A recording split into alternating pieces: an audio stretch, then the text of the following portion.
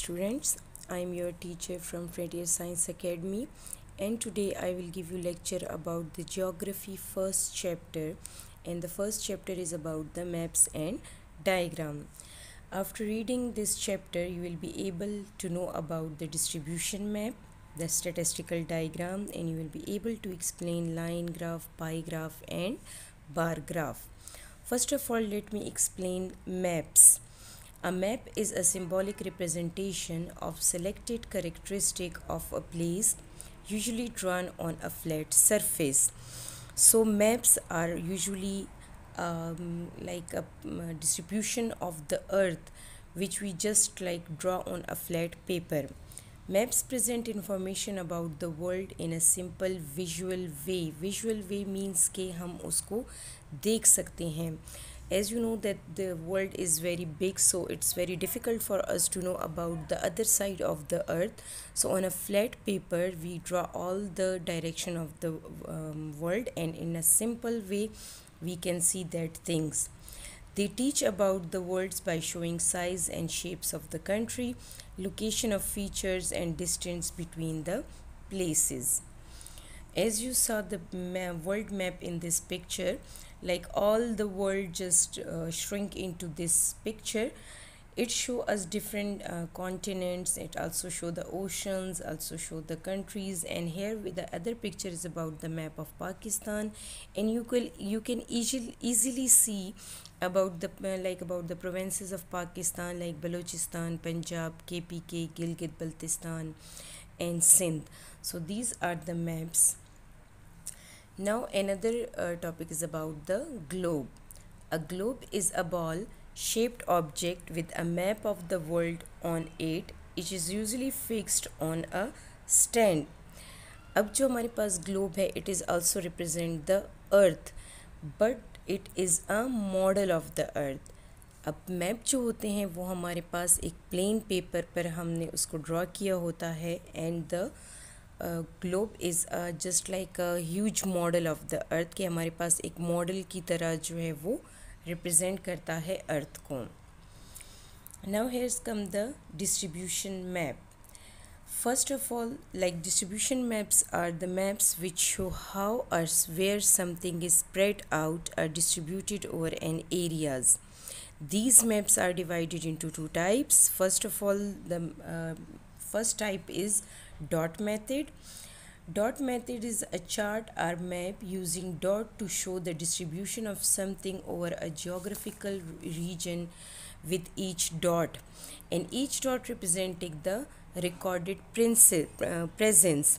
In this method, the distribution of the different thing is shown through dots.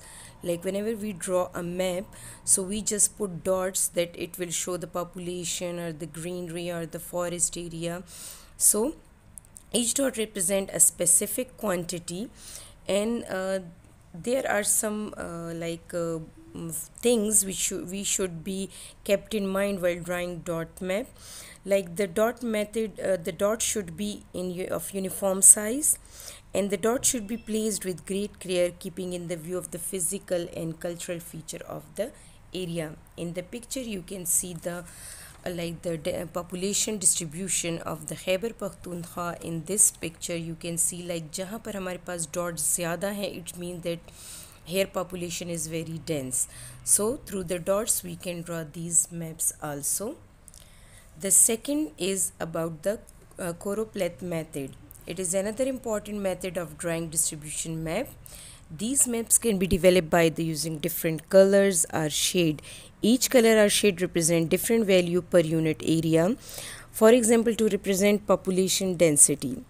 As we show the population density in the dot method, we also use the choropleth method in these maps. As you see the map of the Khyber Pakhtunkhwa, and this is also about the population density. Light colors show that in these areas the population is not very high, and in the dark shaded it shows that population is very high, and that is up to like above 1200 per person. Okay girls, so this is the choropleth method.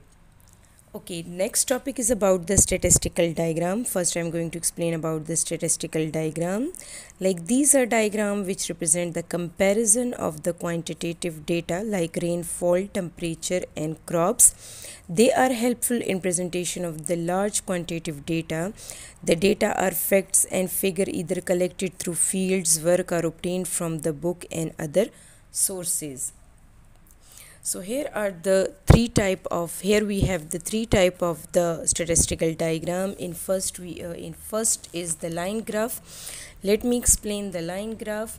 A line chart or line plot or line graph or curve chart is a type of the chart which displays information as a series of the data points called markers connected by straight line segment. It is often used to show how things change over time. So in geography, it can be used for the variation in temperature, rainfall, population, production, trade over a period of time. As you can see in this picture that it show how the temperature changes day by day, and then we collect data through these line graphs.